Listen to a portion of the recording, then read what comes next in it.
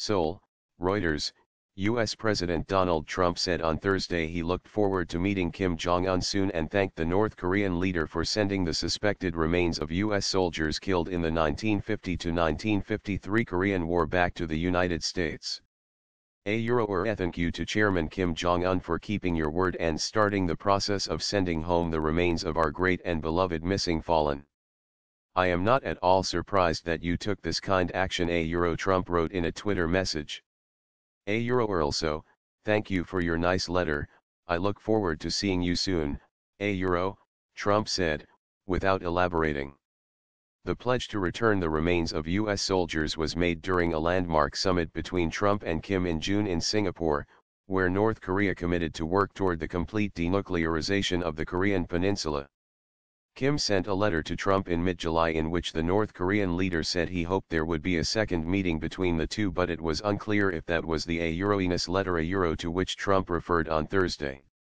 Trump also took to Twitter earlier to praise an incredibly beautiful ceremony in Hawaii, where Vice President Mike Pence helped welcome the remains to the United States.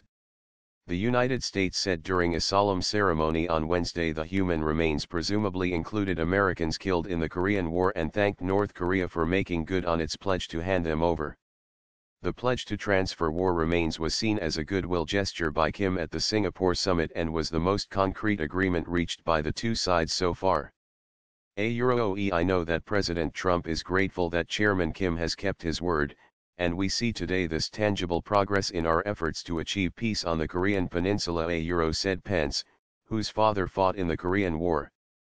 More than 7,700 U.S. troops remain unaccounted for from the Korea War. About 5,300 were lost in what is now North Korea.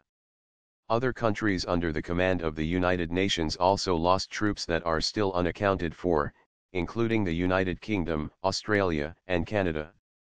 Experts say positively identifying the decades-old remains could take anywhere from days to decades.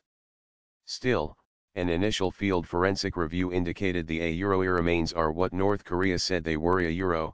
John Byrd, Director of Analysis for the U.S. Defense POW/Missing in Action Accounting Agency, told reporters at an air base in South Korea before the remains were flown to Hawaii.